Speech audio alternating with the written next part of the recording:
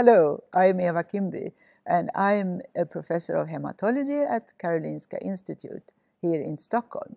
And I've been working with lymphoma since many years, and one of my main interests are people with Waldenström macroglobulinemia.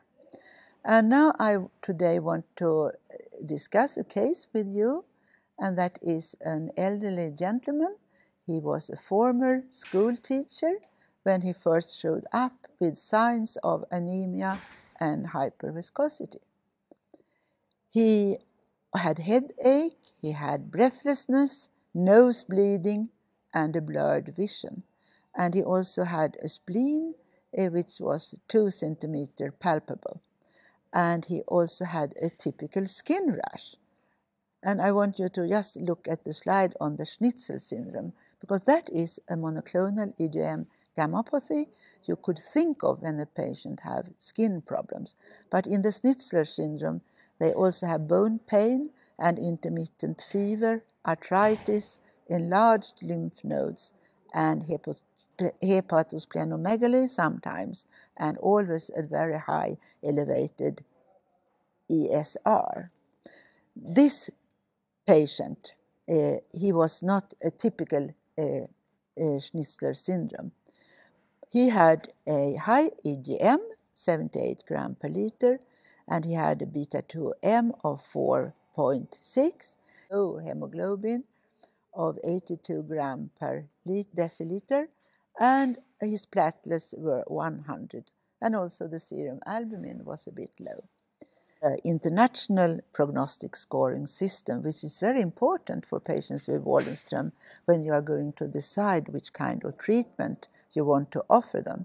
This patient, he had, many of the high-risk scores, so his survival, expected 5-year survival, could be as low as 38%. So now, what kind of treatment did you want to offer for this patient? Single agent, as he's an old gentleman, or a rituximab-based combination? I always look at the guidelines, and they are often updated with new information. And for this patient, there are several options. If you look at the only really big randomized trial for patients with Waldenström, this is this publication from Dr. Leblanc and her colleague, showing that fludarabine is much better compared to chlorambucil, but still the progression-free survival is not very exciting. And moreover, the albumin and age of the patient makes it not so good. So, looking at fludarabine combinations like FC or FCR, which is so effective in CLL. In Waldenström, you get more hematologic toxicity.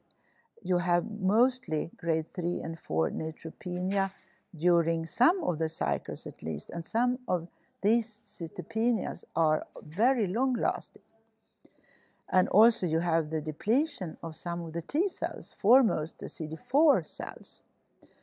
One more problem is infections, and also in some patients transformation to a higher grade lymphoma could happen, and also an MDS or even an acute myelocytic leukemia. I wanted a lower toxicity combination, and here you have some, the DRC, the one cyclophosphamide prednisone and rituximab together, or the bendamustine rituximab.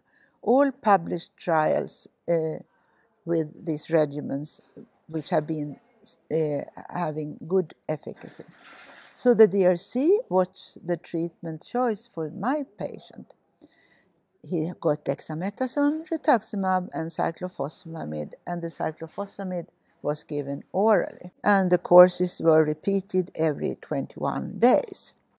Previous results from this DRC, published by Dr. Dimopoulos and also updated at some ASH meetings, show that this treatment is very effective. and you have also a rather fast reduction of the EGM. But there is a risk still to have an EGM flare. So, in my patient, I started the treatment with a plasmapheresis to get the EGM removed to reduce the risk of the flare. Also, in this case, in special this gentleman, he was in fact rather ill. He had headache, breathlessness, he had some bleeding from his nose, and also when I sent him to the ophthalmologist, he had some retinopathy. So I thought he should have an urgent need of plasmapheresis. The outcome after the plasmapheresis was excellent, and we started the DRC. He had a reduction of the M component very fast, but that could also be due to the plasmapheresis before. He had, in fact, problems with rituximab infusion because it was like very severe reactions, not only the first infusion, but also the second and the third one. And moreover, he didn't have a very good response. His hemoglobin was decreasing, and also he had now worsening of the thrombocytopenia. And the spleen was enlarged. He also had a weight loss, which worried him a lot. I did a bone marrow to look at the disease, and it was still a very high infiltration of tumor cells. And some of the cells now had some plasma cells which were CD20 negative but CD138 positive. So that might be something when you think of the new therapy.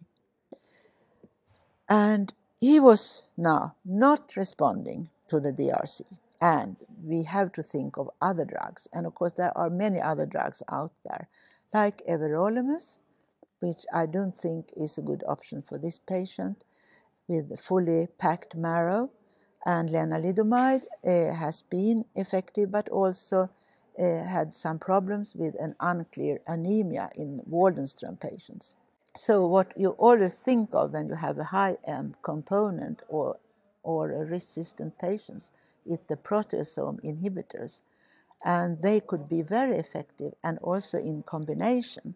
You could combine them with rituximab and dexamethasone, and now there is also a new proteasome inhibitor, carfilzomib, which have been shown to be effective also in combination. And that is a drug which in comparison to bortezomib has less neuropathy problems.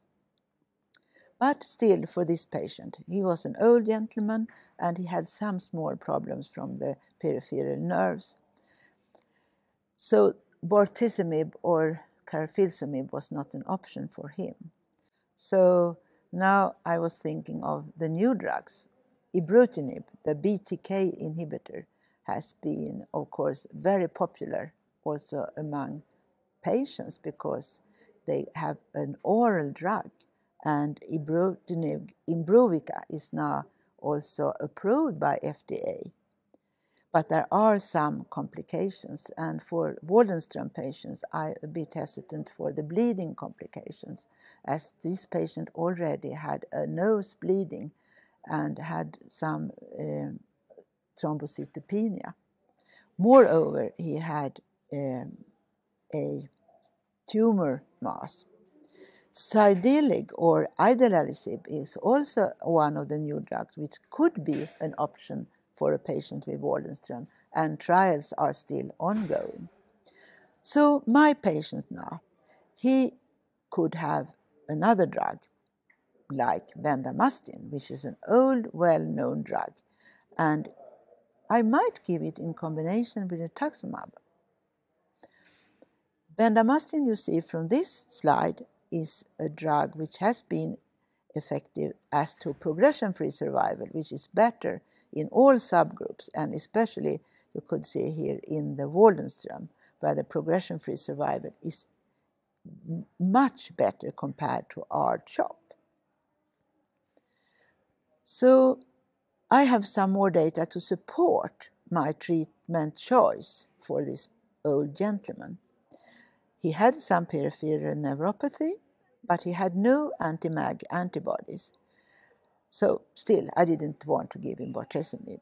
Moreover, this old gentleman had severe reactions to every rituximab infusion, and also he had in the bone marrow a clone of plasma cells which were CD20 negative.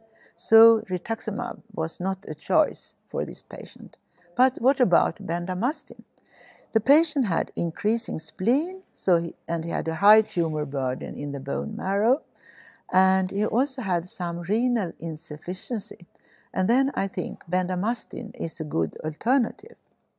So the patient got his second-line treatment with bendamustine. He was refractory to the DRC, but he had an excellent response to bendamustine alone, and he in fact got 6 courses of bendamustine, a bit reduced in dose, but still. And his disease was really showing a good response. And you could see here on this slide that he converted from PR to CR after some more months after stopping treatment.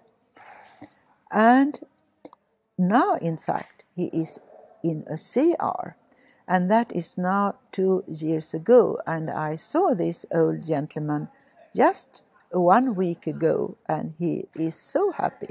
He has no symptoms at all of the disease, and he, as a school teacher, told me that he has learned a lot about his disease and about treatments of Waldenström. And I hope you have also learned something. And if you want to learn more, I have some extra reading. You can look at that. I have some guidelines I think you should read, and also some of other publications. So thank you very much.